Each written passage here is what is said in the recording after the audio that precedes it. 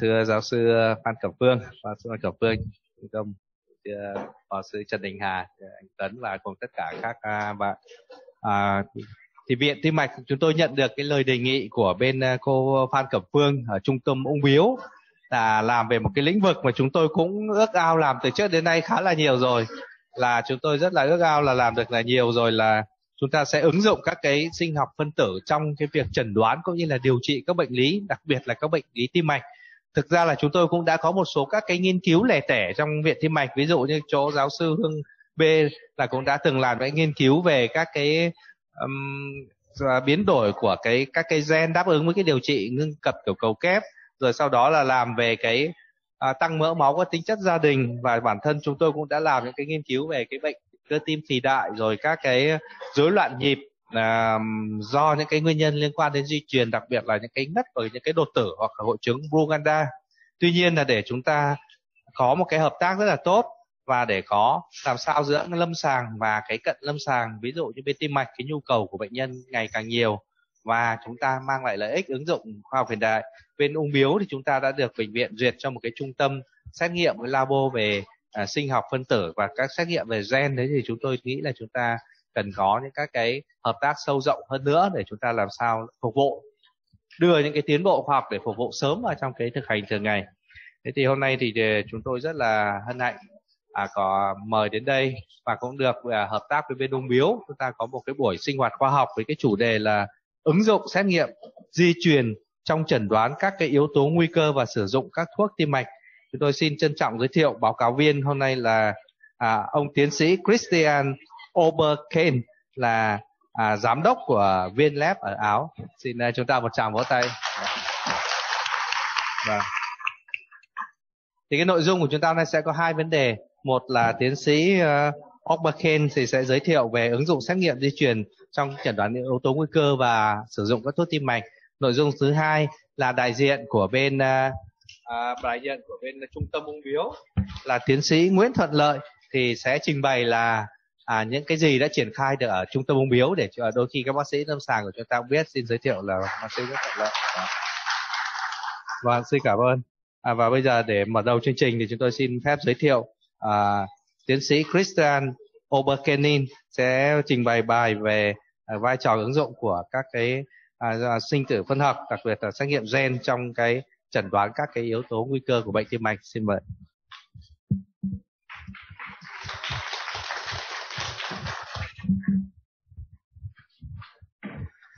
Hello and welcome. Thank you very much for giving me the opportunity to speak in front of this very distinguished audience. My pleasure to be here.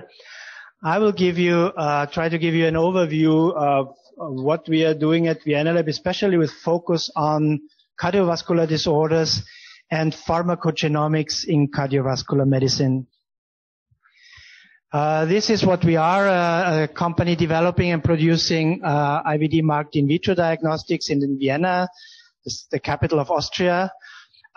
We are distributing worldwide currently in about 66 countries. The target customers are hospital diagnostic laboratories, universities, pharma companies, and we work under ISO quality management systems. Xin kính chào tất cả quý vị đại biểu những cái đã đến với cả cái buổi hội thảo khoa học ngày hôm nay. Thì tôi rất là vinh dự để có thể thay mặt cho VNLab để trình bày với cả mọi người về các yếu tố nguy cơ liên quan đến các bệnh lý tim mạch. Thì tôi xin giới thiệu qua về công ty của chúng tôi là VNLab. Chúng tôi đã có 25 năm kinh nghiệm trong phát triển và chúng tôi đã phân phối đến khoảng 66 quốc gia trên thế giới. Chúng tôi làm việc với các bệnh viện, phòng xét nghiệm, đại học và các công ty dược, và chúng tôi có tiêu chuẩn đã đạt tiêu chuẩn của hệ thống quản lý chất lượng. We work in 4 different fields. This is hereditary disorders, mutation causing directly disorders, genetic predisposition. This is about germline mutation, inherited mutation that increase or decrease the risk to develop a disease. About pharmacogenomics, which is also germline or inherited mutations, determining the response to therapy, like resistance, side effects, optimal dosing of medication. And oncology, this is somatic or acquired mutations that either cause a tumor or determine the response of a tumor to anti-cancer therapy. Và hiện tại chúng tôi có các lĩnh vực về các bệnh lý về rối loạn, các bệnh lý rối loạn do di truyền thì thường là do các đột biến mầm gây ra. Tiếp theo là các yếu tố về di truyền thì thường là do cũng là có các đột biến mầm làm tăng hoặc là giảm nguy cơ phát triển bệnh. Một phần nữa rất là quan trọng đấy chính là về dược di truyền, đấy chính là các đột biến mà có thể giúp chúng ta xác định khả năng đáp ứng điều trị với thuốc, ví dụ như là khả năng kháng thuốc hay là xảy ra các tác dụng phụ trên bệnh nhân. Cuối cùng là phần lĩnh vực về ung thư thì thường ung thư là về đột biến các tế bào soma, tức là các bệnh mắc phải, và chúng tôi xét nghiệm để có thể xác định ra các đột biến sử dụng trong đánh giá đáp ứng điều trị. We use, depending on the complexity, we use 3 different platforms. If there's a low number of markers, 1 to 3, we use real fast. This is Tuckman-based PCR. Medium complexity from 3 to 40 mutation, we use a so-called strip assay. And for high complexity, we use next generation sequencing. Chúng tôi sử dụng trên 3 nền tảng khác nhau, đấy chính là real fast, tức là sử dụng hệ thống real time PCR, công nghệ Tuckman, và tiếp theo là strip assay chúng tôi sẽ sử dụng dành cho những bệnh mà có thể phát hiện đa đột biến từ khoảng 3 đến 40, và cuối cùng là những loại mà nhiều hơn muốn phát hiện đồng thời nhiều hơn 40 đột biến cùng một lúc thì chúng tôi sẽ sử dụng giải trình tự thế hệ mới. Here you see the 2 major platforms. The strip assay is based on PCR and hybridization to test strips. Here on the left is shown some examples of test strips. So it's a linear array. It can be done in a water bath, in a thermal shaker, or in automated instrumentation. It can multiplex up to 40 mutation. It can be done manually or automated, but it is not quantitative. In contrary, the real fast assays, they are based on Tuckman real-time PCR. The advantage, it's much simpler, it's cost-effective, it's suitable for common thermocyclers, it's quantitative, so we can also determine copy number variations. The limitation is it's not multiplexing, so we have to remain with 1, 2, up to 3 markers at the maximum. Và hiện tại thì chúng tôi sử dụng 2 nền tảng hay nguyên lý chủ yếu đấy. Thứ nhất là về strip assay ở bên phía tay trái của màn hình, thì dựa trên chủ yếu là nguyên lý PCR và lai đầu dò trên test strip. Thì cái nguyên lý cái xét nghiệm này, ở trên nguyên lý này thì chúng tôi có thể phát hiện đồng thời đến 40 đột biến cùng một lúc. Tuy nhiên hạn chế của nó chính là chúng tôi không thể định lượng được.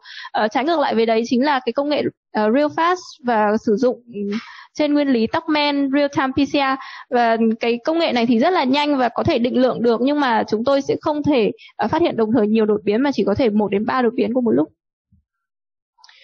We use the strip assay for hereditary disorders such as thalassemias or sugar intolerance, celiac disease. We use the strip assay for predispositions like cardiovascular risk factors. And we use it for pharmacogenomics. I will go to this into more detail later.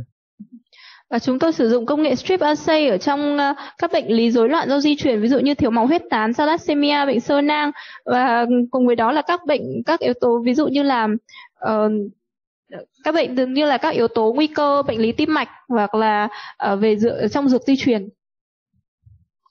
And we use it for oncology. Response to anti-EGF receptor colon cancer therapy, we do KRAS and NRAS. For melanoma therapy, anti-BRAF, we use BRAF strips. And for anti-EGFR lung cancer therapy, we use strips for EGF receptor, EGFR mutations. Và ứng dụng ở trong lĩnh vực ung thư thì công nghệ strip assay của chúng tôi sử dụng để phát hiện các đột biến KRAS, NRAS, BRAF và EGFR, sử dụng trong điều trị các bệnh về ung thư đại trực tràng, ung thư hắc tố hay là ung thư phổi. The real fast we use for cardiovascular disease, for hemochromatosis, lactose intolerance, pharmacogenomics, for lung cancer, for lung COPD, obstructive pulmonary disease risk. Và ở trong các ứng dụng về real fast thì chúng tôi sử dụng cho các bệnh lý liên quan đến tim mạch, các bệnh về thừa sắt hay là dung nạp lactose ở trong dược di truyền, và các yếu tố nguy cơ liên quan đến COPD. For HLA, certain HLA markers, for copy number variations, We can multiplex it, so we use 4 dyes, and we use it for oncology, so-called liquid profiling or liquid biopsy testing. Và ở trong chúng tôi cũng có thể áp dụng ở trên tìm gen HLA hoặc là sử dụng nhiều kênh khác nhau để phát hiện đồng thời nhiều đột biến, và đồng thời chúng tôi cũng đang phát triển về sinh thiết lỏng ở trong ung thư để tìm đột biến T790M của EGFR. In oncology, we use for breast cancer panels, cancer risk panel for hereditary forms of cancer, somatic mutation cancer, so to type various types of cancer, and for the human microbiome, 16S NGS, to type the human gut microbiome. Và tiếp theo đấy chính là chúng tôi sử dụng ứng dụng trong ung thư với các công nghệ của NGS, tức là giải trình tự gen thế hệ mới. Thì chúng tôi sử dụng các panel dành cho BRCA1-2, các panel liên quan đến yếu tố ung thư, và bên cạnh đấy chúng tôi còn có microbiomes, tức là tức là có thể phân lập và định danh các vi khuẩn từ các bệnh phẩm khác nhau.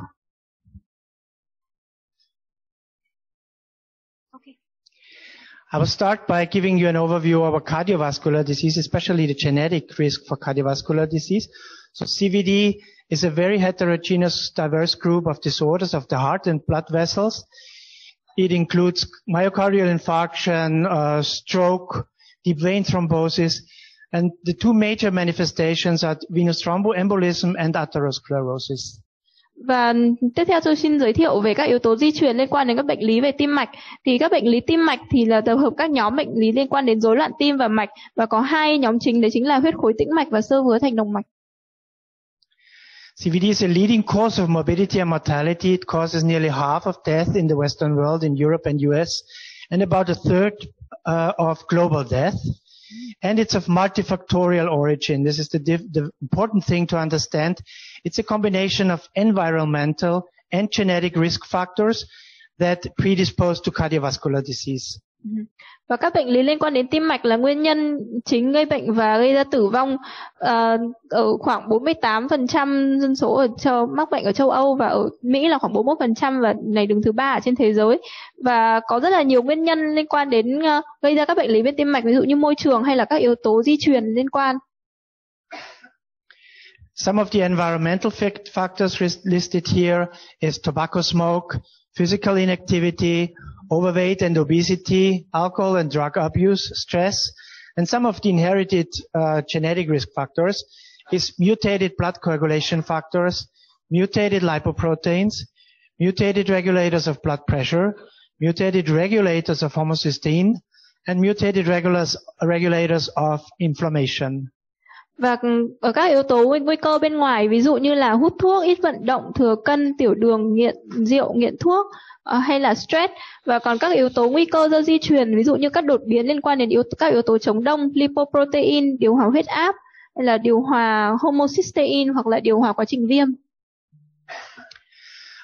I will go quickly through some of the most important and well-known genetic risk factors, starting by factor 5 mutations. You have this in your documents, so I will quickly go through that. Factor 5 contains two major mutations. One is called factor 5 Leiden, and the other one is called H1299R. They are the major known hereditary risk factors for venous thromboembolism.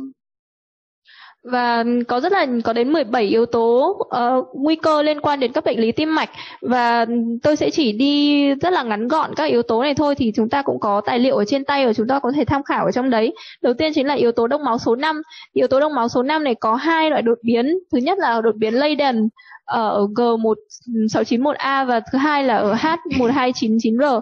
Thì cái yếu tố đột biến của yếu tố đông máu số 5 này là nguyên nhân di truyền chính liên quan đến huyết khối tĩnh mạch.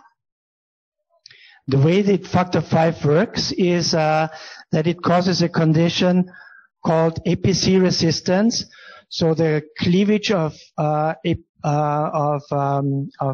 factor 5 through the activated protein C is inhibited. So the major condition is APC resistance. Và các yếu tố đông máu số 5 này bị hoạt động như là cofactor, yếu tố kích hoạt của yếu tố 10, và trong việc chuyển đổi prothrombin thành thrombin, nó bị phân hủy bởi protein hoạt tính C và thông qua sự phân cắt. It is the most common hereditary cause for thrombophilia. In heterozygotes, the risk is increased by 7-fold. In homozygotes, it's 80-fold. And the second mutation is an additional risk factor. As shown in this publication, double heterozygosity for both mutation conferred a 3 to 4-fold increased risk for thromboembolism. Thì trong yếu tố đông máu số 5 này có hai là đột biến chủ yếu. Đột biến thứ nhất là đột biến Leiden, thì đây là nguy cơ gây nên huyết khối tĩnh mạch và khiến nguy cơ này tăng lên gấp 7 lần. Nếu như mà có đột biến dị hợp tử, và tăng lên 80 lần nếu mà có đột biến đồng hợp tử. Đột biến thứ hai đấy chính là đột biến thể đơn bội HR2, và những cái đột biến này thì khi ở thể dị hợp tử kép thì có thể làm tăng 3 đến 4 lần nguy cơ liên quan đến huyết khối tĩnh mạch. Some big studies were done, like the Leiden thrombophilia study or the US Physicians Health Study. All of them distinguished, all of them found out or determined that this mutation is the most important hereditary cause of venous thrombosis, and homozygous carriers will experience at least one thrombotic event in their lifetime. Và trong một nghiên cứu về sức khỏe của Mỹ thì đột biến này xuất hiện như là một yếu tố di truyền phổ biến nhất, có thể nhận biết được nguy cơ bệnh huyết khối tĩnh mạch, và hầu hết các bệnh nhân có đột biến đồng hợp tử Leiden sẽ mắc ít nhất một bệnh liên quan đến huyết khối trong suốt cuộc đời. Another one very important is prothrombin, a mutation called G20-210A. And it decreases the risk for cerebral and deep vein thrombosis. Tiếp theo chính là yếu tố về prothrombin, tức là yếu tố đông máu số 2. Thì yếu tố này có đột biến ở G20210A, và nó sẽ gây ra tăng nguy cơ về não, huyết khối tĩnh mạch sâu. Some studies being done, they found out that the mutation is an important risk factor for venous thrombosis and for recurrent venous thromboembolic complications. Và các yếu tố ở trong yếu tố đông máu số 2 này thì sẽ có một cái loại đột biến rất là quan trọng, và đột biến này thì liên quan đến tăng nguy cơ biến chứng huyết khối tĩnh mạch tái phát.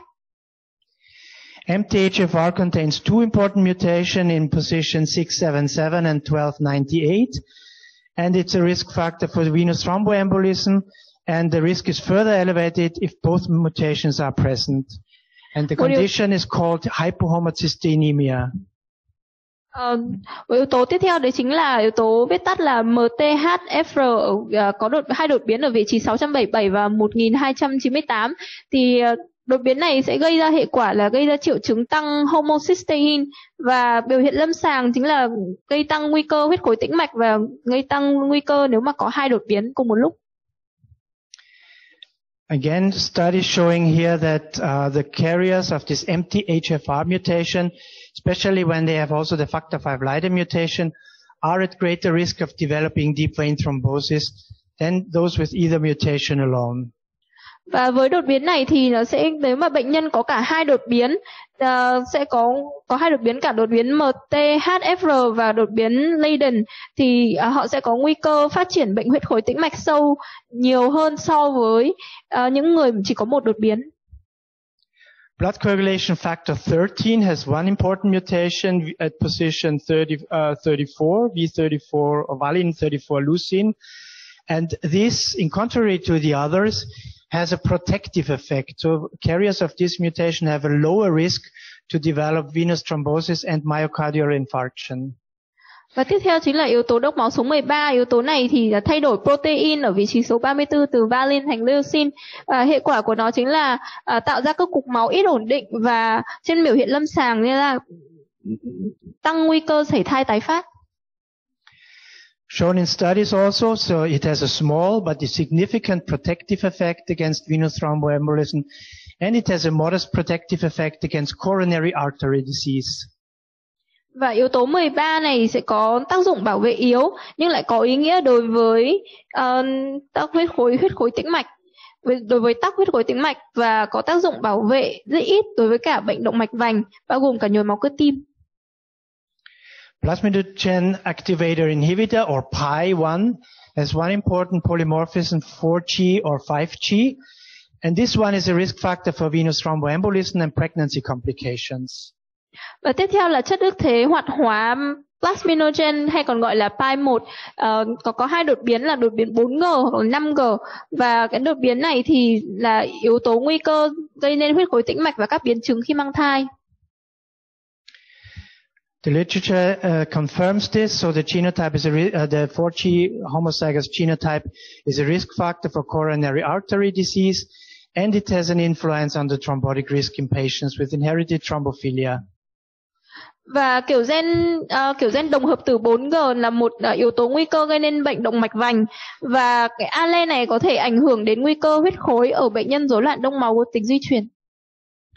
Endothelial protein C receptor, or EPCR, has two important mutations at position 4600 and 4678.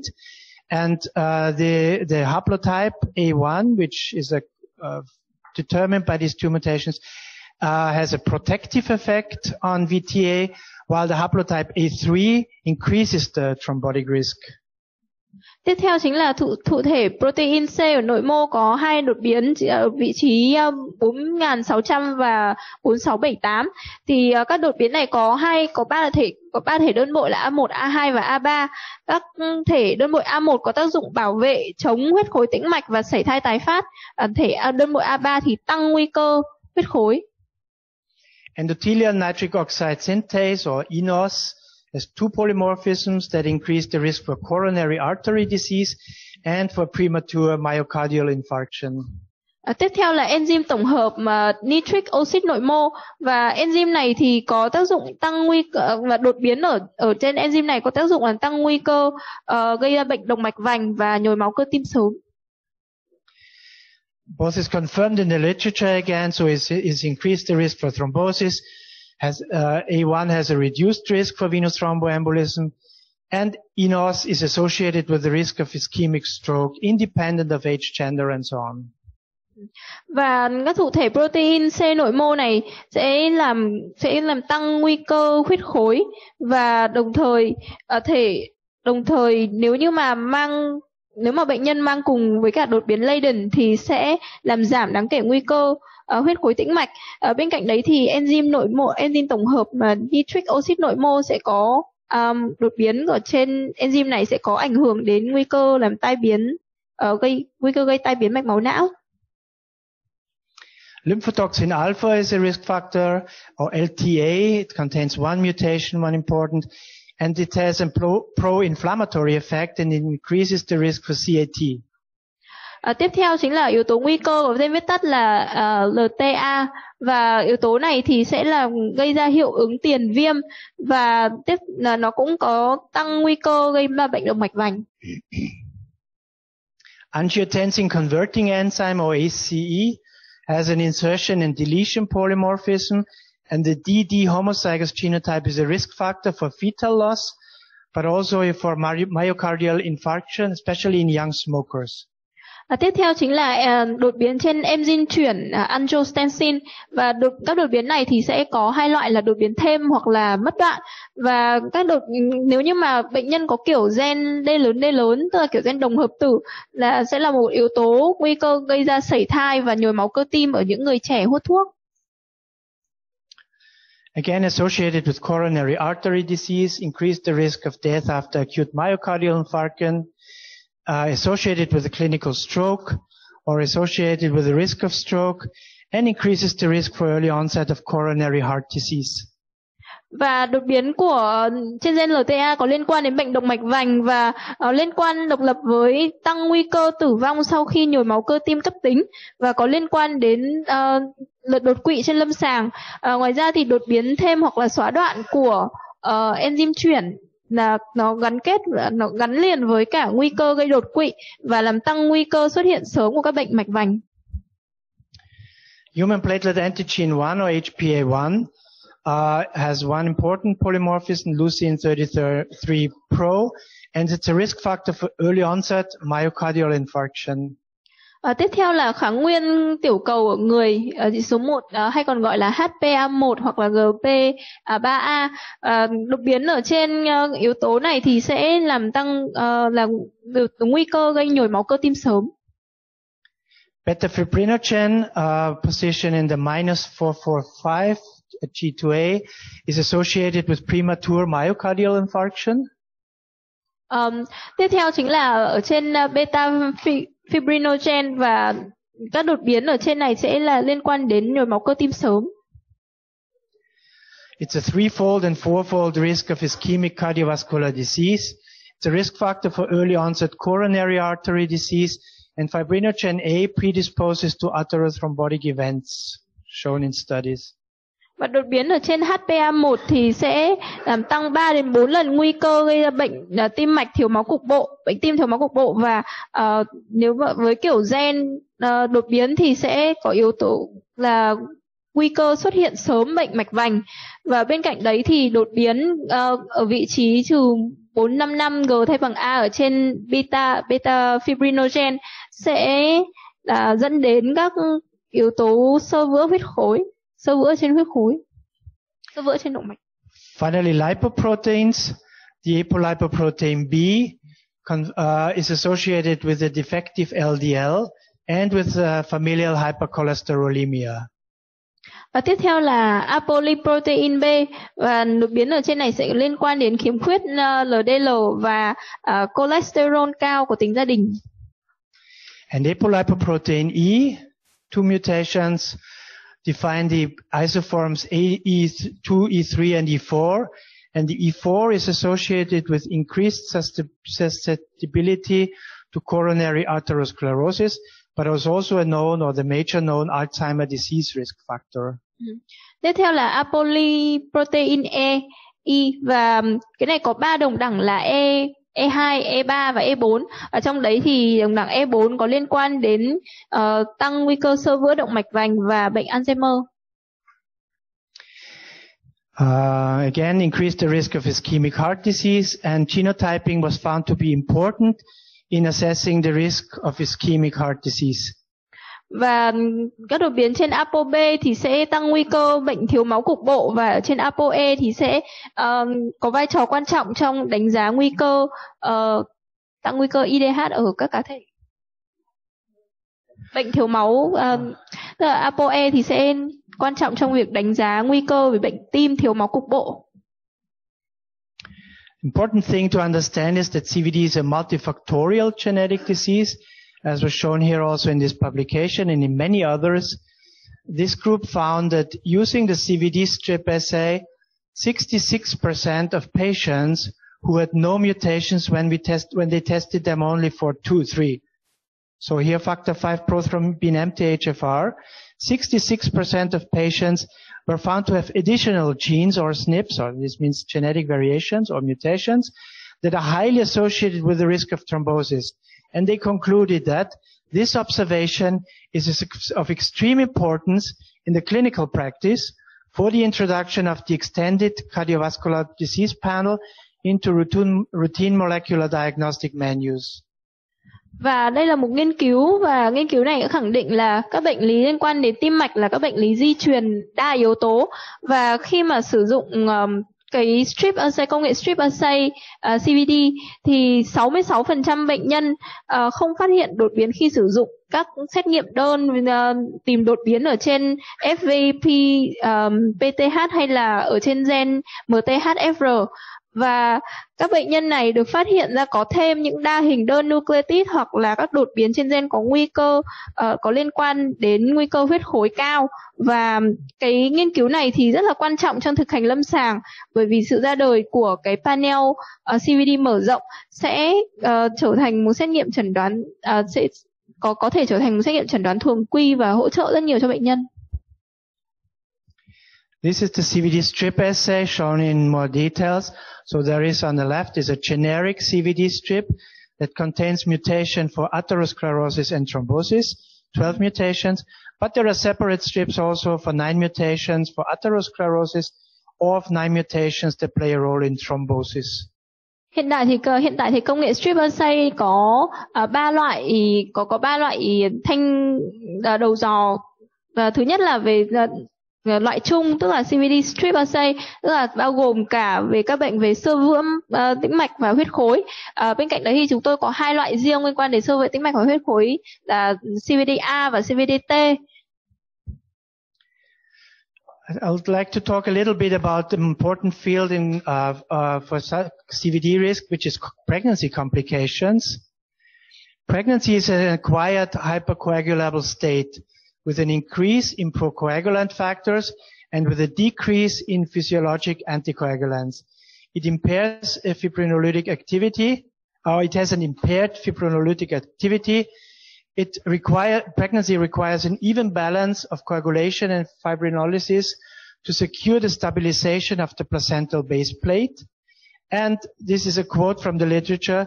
It's in general agreement that thrombophilia increases the risk of venous thromboembolism and of adverse pregnancy outcomes, including pregnancy loss, preeclampsia, placental abruption, intrauterine growth restriction in pregnancy. Và tiếp theo tôi xin nói về các yếu tố nguy cơ bệnh lý tim mạch liên quan đến các biến chứng khi mang thai. Và khi mà mang thai thì đây là một tình trạng là tăng đông máu mắc phải, và khi đó thì trên cơ thể của người bệnh sẽ gia tăng các yếu tố liên quan đến đông máu, giảm khả năng chống đông sinh lý và thay đổi hoạt động tan của sợi huyết. Và khi mang thai thì nó cũng đòi hỏi cái cân bằng đông máu và tan sợi huyết để đảm bảo ổn định của màng đáy giao thai. Và ở trong y văn thì có một câu thì chính là rối loạn đông máu sẽ làm tăng nguy cơ gây tắc huyết khối tĩnh mạch và gây bất lợi cho thai phụ, và bao gồm các biến chứng như là sảy thai, tiền sản giật, bao nhau thai và hạn chế tăng trưởng nội mạc tử cung trong thai kỳ. Some quotes taken from the literature confirms only what I said. So it's a strong association of factor V Leiden, of MTHFR, prothrombin. All of that has an impact for fetal loss, preeclampsia, growth restriction, placental abruption, and recurrent pregnancy loss. Và ở trên này là những cái câu mà chúng tôi trích ở trong các y văn liên quan đến cái nghiên cứu giữa các gen, giữa các đột biến gen trong nguy cơ về bệnh lý tim mạch với cả các biến chứng khi mang thai. Trong đó thì có các ví dụ như là có mối quan hệ chặt chẽ giữa gen đột biến F về gen Leiden với việc sảy thai, hay là có các hay là giữa rất là nhiều những cái dải gen khác với cả yếu tố nguy cơ liên quan đến biến chứng trong thai kỳ. This is a study where we have been involved called the Vienna Recurrent Pregnancy Loss Study. Was looking at genetic CVD risk factors compared between patients with a history of recurrent pregnancy loss and a matched group of control using the CVD strip assay. Và đây là một nghiên cứu liên quan đến sảy thai tái phát của Vienna, và chúng tôi sử dụng CVD strip assay để nghiên cứu các yếu tố di truyền liên quan đến nguy cơ bệnh tim mạch giữa nhóm người có tiền sử sảy thai tái phát với nhóm chứng. The outcome of this was that some of these risk factors like factor 13, PI1 or ECA were found to increase the risk for pregnancy complication. You see factor 13, 1.9, two of them 2.4. Two or more risk factors increased the relative risk to 4.4. And the conclusion was PI1, factor 13, and ACE allele act synergistically towards recurrent pregnancy loss. Highly increased risk for recurrent pregnancy loss in carriers of two or more CVD risk mutations. Và đây là kết quả của nghiên cứu đấy. Khi mà chúng tôi nghiên cứu thì những gen về ví dụ như là yếu tố 13 và ví dụ như là yếu tố 13 kết hợp với cả PI1 và kiểu gen là 4G trên 4G 5G thì kết quả ra là tăng nguy cơ tương đối lên khoảng 1,9 đến 2,4, trong đó đặc biệt là có trên những bệnh nhân mà mang 2 hoặc là nhiều các cái yếu tố thì có thể tăng nguy cơ lên đến 4,4. Và kết luận của chúng tôi chính là PI1 và yếu tố 13 cùng với cả allele của enzyme chuyển angiotensin kết hợp đồng thời sẽ gây nên khả năng sảy thai tái phát, và nguy cơ sảy thai tái phát tăng cao trong trường hợp mang 2 hoặc nhiều đột biến liên quan đến nguy cơ các bệnh lý tim mạch cùng lúc. Another finding was that protective factors can also act. So factor V Leiden increases the risk by 2.2. EPCR has a protective effect, and in combination, factor V Leiden and EPCR confirm the risk that was back to normal 1.2. So in carriers of factor V Leiden and the ECR haplotype decreased the relative risk for recurrent pregnancy loss again. Vâng, và đây là một kết quả nữa, chính là kiểu gen khi mà những người mắc kiểu gen Leiden thì có yếu tố nguy cơ tương đối tăng lên 2,2 lần. Trong đấy thì có các yếu tố liên quan đến EPCR là một yếu tố bảo vệ. Khi mà yếu tố bảo vệ này đơn độc thì là 0,8, nhưng mà khi tiếp tục với Leiden thì cái tỷ lệ mắc vẫn tăng lên khoảng vẫn là tăng lên khoảng 1,0. Những người mang gen đơn bội A1 của EPCR thì sẽ làm giảm nguy cơ tương đối liên quan đến sảy thai tái phát. Final part will be about pharmacogenomics. The definition of pharmacogenomics that I would give is the pharmacogenomics is DNA analysis to explain and to predict the response of a patient to drug therapy. Và tiếp theo tôi xin nói đến về dược di truyền. Đây là một lĩnh vực rất là mới, và dược di truyền chính là nghiên cứu về cách thức gen di truyền của một người có ảnh hưởng đến cách thức người đấy đáp ứng với thuốc. Dược di truyền hiện đang được sử dụng để tìm hiểu về một loại thuốc hay là liều tốt nhất để dành cho bệnh nhân. This is a comparison of the current medicine, the so-called one treatment fits all, or the future medicine, which is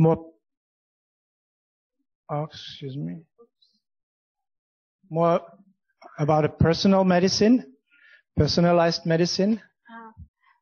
Thì tiếp theo thì chính là về các loại thuốc. Khi mà trước đây chúng ta dùng thì chúng ta thường dùng một liều dành cho tất cả mọi người. Tuy nhiên thì ở trong dược lý hiện đại và ở trong tương lai thì chúng ta sẽ điều chỉnh liều tùy vào thể trạng bệnh hoặc là tình trạng gen của từng người khác nhau.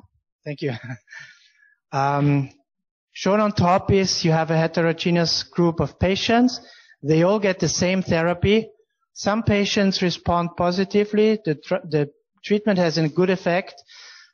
For some patients, the treatment has no effect. And for some patients, the treatment has an adverse effect.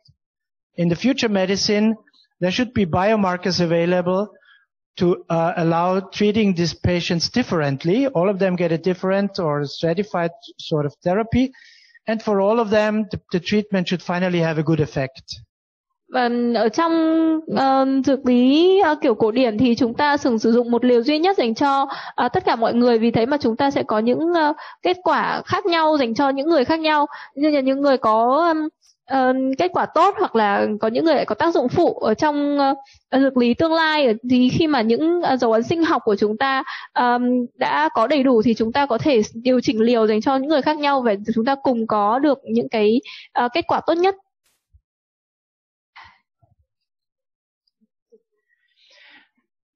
This is an important scheme to understand the four phases of pharmacokinetics.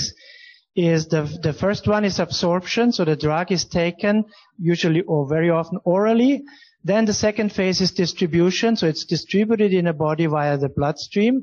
The third phase is metabolism. The drug is broken down usually in the liver. And the fourth phase is excretion, very often through the urine. Và đây là 4 giai đoạn của dược động học như chúng ta đã biết. Thì đầu tiên là có hấp thu, phân phối, chuyển hóa và thải trừ. This is a graph showing the different types of metabolizers. Curve A shows an ultra-rapid metabolizer. Curve B shows a normal or extensive metabolizer. Curve C shows a slow or poor metabolizer. In the rapid metabolizer, the drug is absorbed but never reaches the so-called therapeutic threshold. So the drug is ineffective. It becomes metabolized before it's even in the therapeutic window.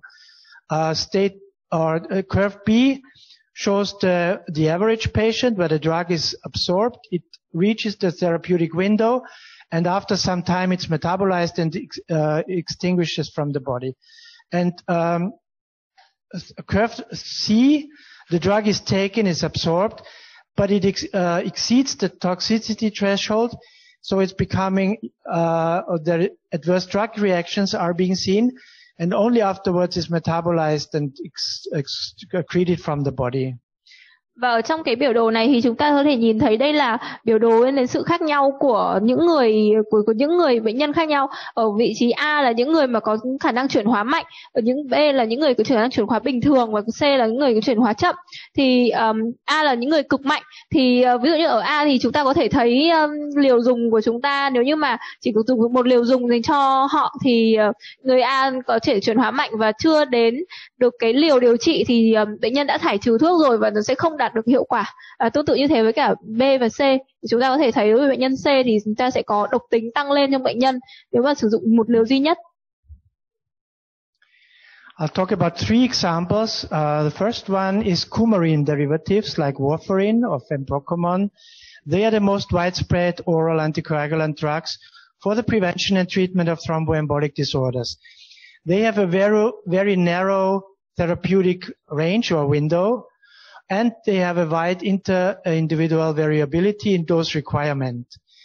There is often delays in achieving a stable maintenance dose, and adverse events are frequently encountered during the initial phase of therapy, like overdosing, which leads to bleeding, or underdosing, which leads to insufficient anticoagulation.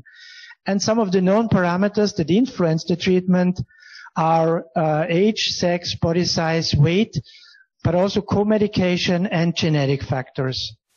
Và tiếp theo chính là các dẫn xuất của coumarin, chính là các thuốc chống đông đường uống và thường có sử dụng trong điều trị phòng ngừa rối loạn huyết khối. Và coumarin có khoảng điều trị rất hẹp và khoảng biến đổi thì lại rộng. Và khi mà chúng ta sử dụng liều dùng thì chúng ta thường gặp phải ở giai đoạn đầu điều trị thì sẽ phải điều chỉnh liều cho bệnh nhân. Nếu như mà quá liều thì sẽ gây ra chảy máu, hoặc là nếu mà dưới liều thì sẽ không đủ liều để chống đông. Shown here are data taken from the literature of 2005 already. They show that the VCO-RC1 polymorphism in 1639 and the functionally defective cytochromes CYP450 star 2 and 3, they account for the majority of variations in the therapeutic response to warfarin.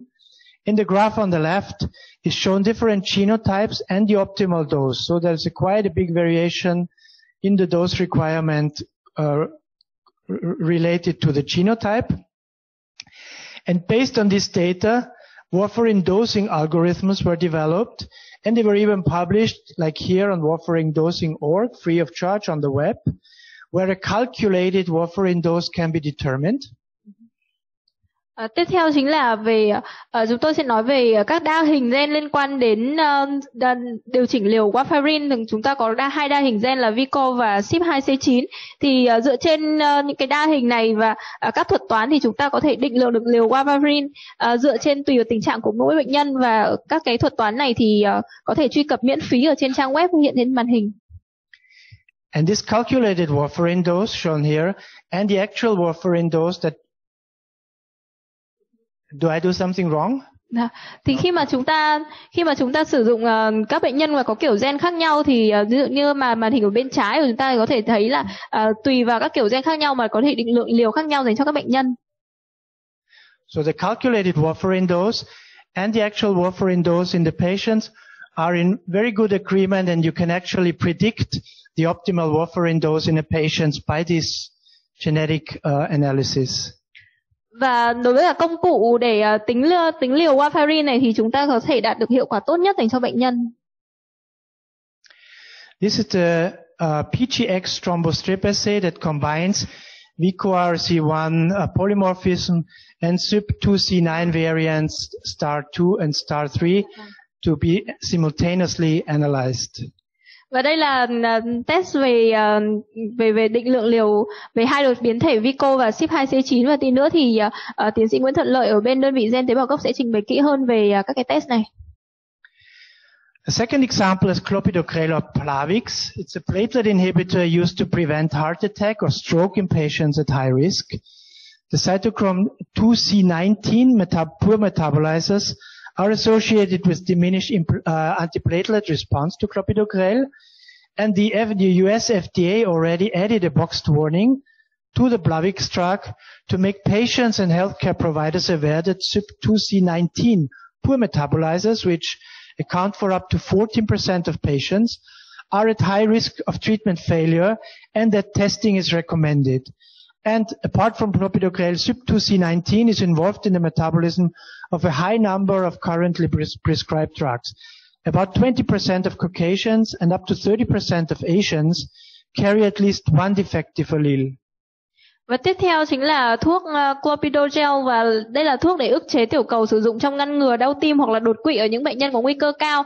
Và FDA thì đã khuyến cáo sẽ phải xét nghiệm gen CYP450 trên những bệnh nhân mà có những bệnh nhân chuyển hóa kém, vì những bệnh nhân này sẽ có nguy cơ cao thất bại trong việc điều trị, và những bệnh nhân này cần phải được xét nghiệm kiểu gen trước khi mà chỉ định liều. Và những cái và CYP450 thì có thể xuất hiện ở khoảng 20% dân số người da trắng hoặc 30% dân số châu Á, và ít nhất trong số họ là có khiếm khuyết 1 alen. The PGX CYP450 strip assay combines variants star 2 to star 8 plus star 17 to be simultaneously analyzed. And if there is no allele of star 2 to star 8 or star 17 present, the patient is an extensive or normal metabolizer.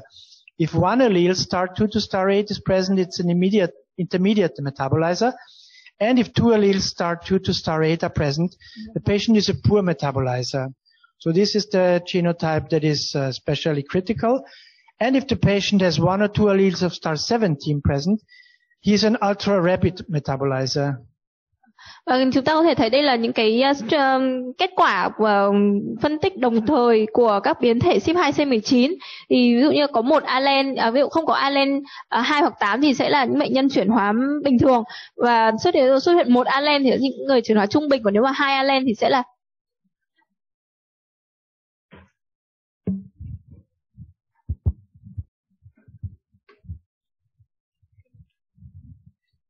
và nếu như mà có 2 alen thì sẽ là những người chuyển hóa chậm, và nếu mà có 1 hoặc 2 alen cùng 17 thì sẽ là những người chuyển hóa cực nhanh, cực mạnh.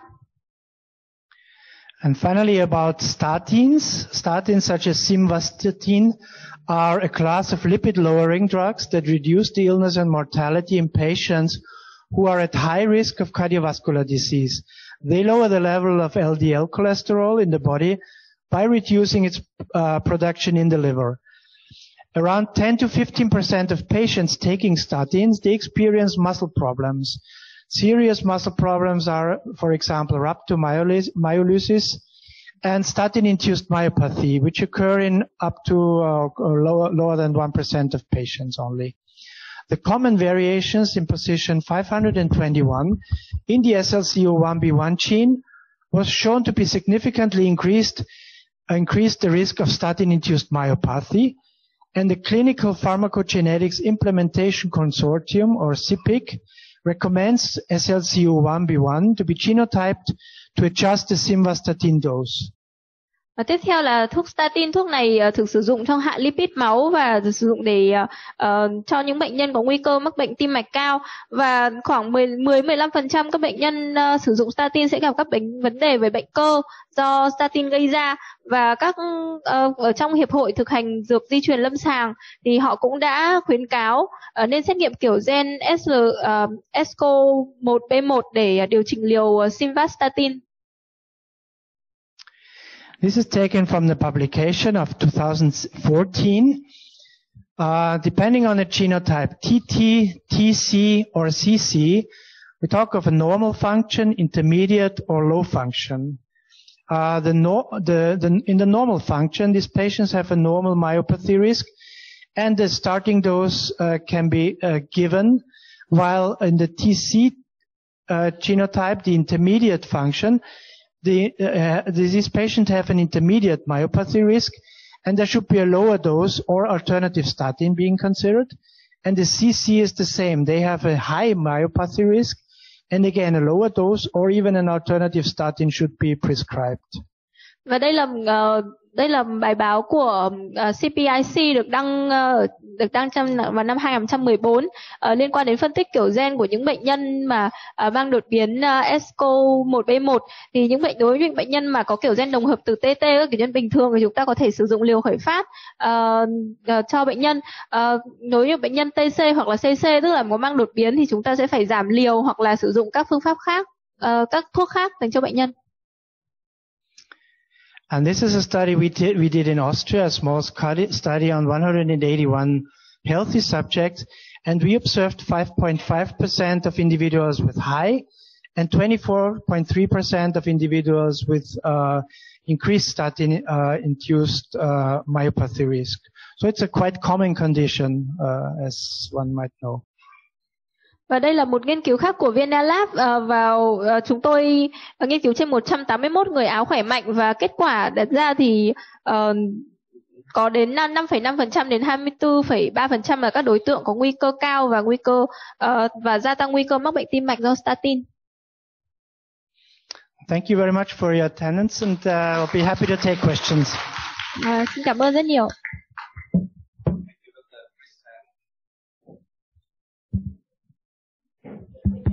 Well, thank you, Dr. Christian Oberkatin, for the very interesting presentation. I think our discussion maybe later after.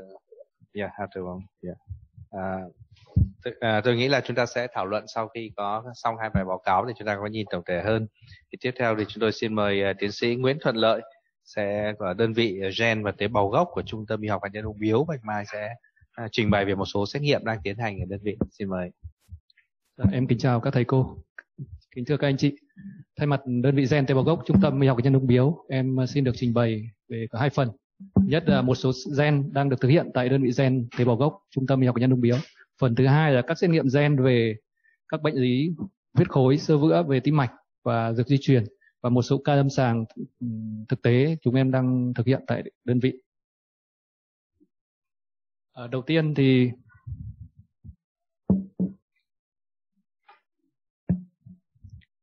hiện tại thì đơn vị gen tế bào gốc đang thực hiện các cái xét nghiệm thường quy về di truyền ung thư. Thứ nhất là các xét nghiệm phát hiện sớm cũng như là chẩn đoán điều trị, thì có thể chia phân làm hai nhóm. Thứ nhất là phát hiện xét nghiệm sớm trong ung thư vú, ung thư đại trực tràng, các cái gen mà đã hiện trên màn hình em. Và thứ hai là các gen trong điều trị ung thư, thì các gen trong ung thư phổi, tiêu hóa như là gen EGFR, KRAS, gen trong ung thư não, MGMT, hay là trong chuyển hóa thuốc như DPYD, TMT, TG1A1. Thì tất cả những gen này chúng em đang thực hiện thường quy, và hàng ngày các bệnh nhân có những cái hưởng lợi từ những xét nghiệm này. Và cái phần thứ hai đó là xét nghiệm về các bệnh lý khác, đó là bệnh lý tim mạch, huyết khối như tiến sĩ vừa trình bày. Và thường hàng năm thì chúng em thực hiện các cái ngoại kiểm, và trung tâm luôn luôn được những cái được ngoại kiểm đánh giá cao nhất, kiểm hàng năm, năm nào cũng là 2 lần, của Vương quốc Anh cũng như là châu Âu. Đây là những cái danh sách mà chúng em đang thực hiện thường quy. Do như gen EGFR thì đây là cái giá bảo hiểm cũng như là giá dịch vụ mà bệnh nhân được hưởng. Gen EGFR huyết tương cho bệnh nhân mà trong điều trị kháng thuốc, hay gen KRAS, NRAS, BRAF cho ung thư đại trực tràng, gen DPYD trong những bệnh nhân mà dùng thuốc 5FU trong điều trị hóa chất, hay là định lượng PICA2 trong một số bệnh lý về gan, hay là xét nghiệm HLA-B27 trong sử dụng máy flow, và gen CVDT cho huyết khối, cho xơ vữa, là đa hình gen TPMT và Vico CYP450 cho sử dụng liều khởi đầu warfarin. Một số gen thì đã được, một số xét nghiệm thì đã được thanh toán bảo hiểm, và một số gen thì đang trong thời gian ban đầu cho nên chưa được thanh toán bảo hiểm. Một phần quan trọng nữa và một cái ý nghĩa nữa đặc biệt quan trọng đối với bệnh nhân ung thư gan, đó là xét nghiệm PICA2. Thực ra là một xét nghiệm thực hiện được 3 cái chỉ số IP, IPR3 và PICA2. Thì xét nghiệm này có một cái ý nghĩa rất là lớn trong việc chẩn đoán sớm. Một khi mà bệnh nhân được chẩn đoán sớm dựa trên 3 cái giá trị này thì cho thấy là bệnh nhân được điều trị có những cái phác đồ điều trị tốt hơn, điều trị khỏi và điều trị khỏi hoàn toàn, cũng như là mang cái lợi ích cho bệnh nhân. Hiện tại thì có hai cái thang điểm Galat và Balat. Thì các thang điểm Galat để đánh giá cái sự có mặt hay gọi là đánh giá cái nguy cơ của bệnh nhân có khả năng mang cái nguy cơ ung thư gan dựa trên 5 cái yếu tố là tuổi, giới và 3 cái chỉ số AFP-R3 và DCP là tương đương với PK2. Dựa trên cái 3 chỉ số này mà Nhật Bản người ta đã khuyến cáo 3 cái xét nghiệm này để trong sàng lọc phát hiện sớm ung thư gan, và từ đó người ta so với Mỹ người ta đã có những cái việc tiến bộ trong việc điều trị ung thư gan. Và so với Mỹ, một nước tiên tiến, thì cái việc điều trị chữa khỏi của 5 năm, sống 5 năm thì có 11% của Mỹ và của Nhật thì 42,7%, dựa trên cái kết quả cũng như là lợi ích của cái 3 cái xét nghiệm này. Cái chỉ số thứ hai trong cái xét nghiệm PK2 đó là chỉ số Balat. Chỉ số Balat này để đánh giá cái việc đáp ứng điều trị của bệnh nhân.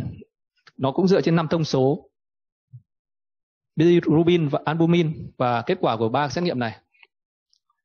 Thì hiện tại xét nghiệm này cũng được bảo hiểm chi trả với giá 1.600.000, và trong những cái chỉ định là bệnh nhân đang điều trị với ung thư gan, những bệnh nhân trong điều trị chỉ định trong việc trường hợp là theo dõi điều trị, một số trường hợp như là tầm soát sớm thì không được bảo hiểm chi trả. Và phần thứ hai và phần chính của hôm nay thì em xin trình bày các cái gen về nguy cơ huyết khối cũng như là gen xơ vữa, và đặc biệt là cái gen về dược di truyền đang thực hiện tại chúng em. Thì việc cái ý nghĩa của xét nghiệm gen này thì được tiến sĩ Stefan đã vừa trình bày, thì em cũng chỉ tóm lược lại qua thôi. Thứ nhất là cái ý nghĩa của gen này là để trong việc phát hiện sớm những cái nguy cơ về di truyền cho những bệnh nhân có nguy cơ cao. Từ đó thì giúp bác sĩ có những cái phác đồ điều trị cũng như là những cái hướng điều trị tốt hơn cho bệnh nhân, hoặc là những khuyến cáo để thay đổi thói quen về lối sống, về sinh hoạt. Trong đối với những cái xét nghiệm gen VCOR và CYP450 thì giúp bác sĩ xác định cái liều khởi đầu của bệnh nhân sử dụng warfarin. Và đặc biệt là trong cái xét nghiệm gen CVDT gọi là huyết khối thì nó có những cái giải thích về mặt di truyền cho những bệnh nhân phụ nữ mà sẩy thai lặp lại nhiều lần. Hiện tại thì đơn vị gen đang thực hiện 2 cái xét nghiệm CVDT cho bệnh nhân có nguy cơ huyết khối, thì thực hiện được với độ nhạy thực hiện của công ty Việt Nam thì với có độ nhạy độ đặc hiệu trên 95%, với thực hiện là được 6 gen. Xét nghiệm CVDT này cũng sử dụng cho những bệnh nhân mà có nguy cơ sẩy thai lặp lại nhiều lần chưa rõ nguyên nhân, tuổi trẻ, có tính gia đình. Và thứ hai là xét nghiệm nguy cơ xơ vữa, thì độ nhạy độ đặc hiệu cũng rất là cao, trên 95%, sử dụng của Việt Nam. Xét nghiệm này thực hiện một lần được 7 gen. Và những bệnh nhân thường có nguy cơ cao như là do rối loạn chuyển hóa lipid, hay là người trẻ tuổi có bệnh lý về tim mạch liên quan đến xơ vữa. Tiến sĩ Stefan đã nói rõ về cái cơ chế của cái thuốc warfarin cũng như là các cái liều khởi đầu, cách tính liều khởi đầu cho bệnh nhân mà đã có sử dụng cái xét nghiệm này. Thì hiện tại thì xét nghiệm này có làm được 3 cái đa hình của VCOR 1 và 6 cái đa hình của CYP450. Thì dựa trên cái kết hợp của liều của VCOR và CYP450 thì cho những cái khuyến cáo liều khởi đầu cho bệnh nhân.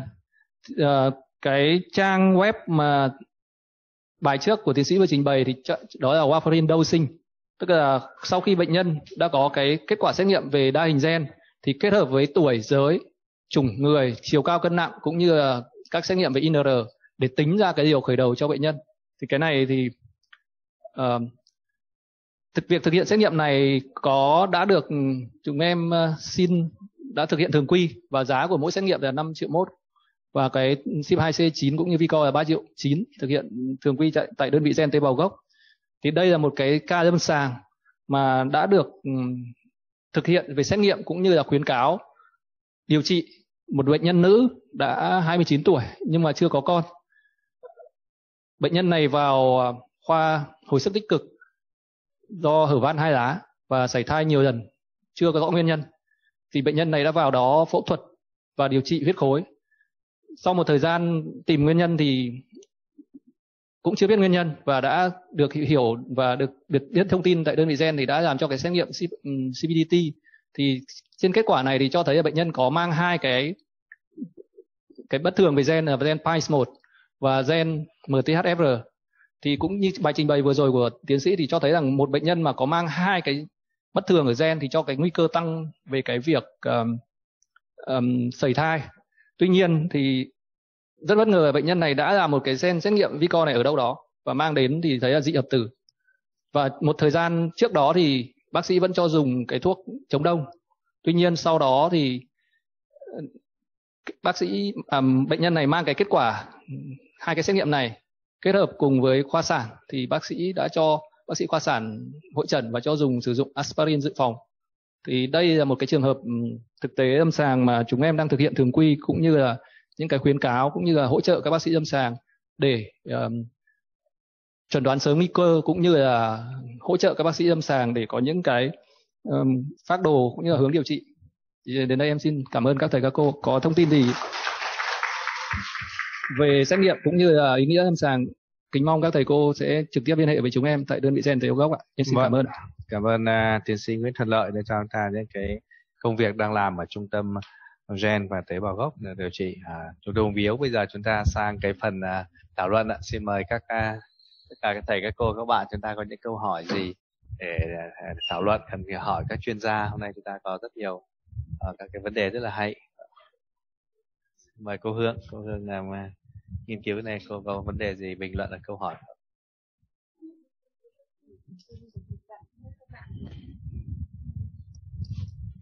Trong lúc các bạn đang chuẩn bị câu hỏi thì tôi cũng có một số các cái bình luận thế này, là các cái nghiên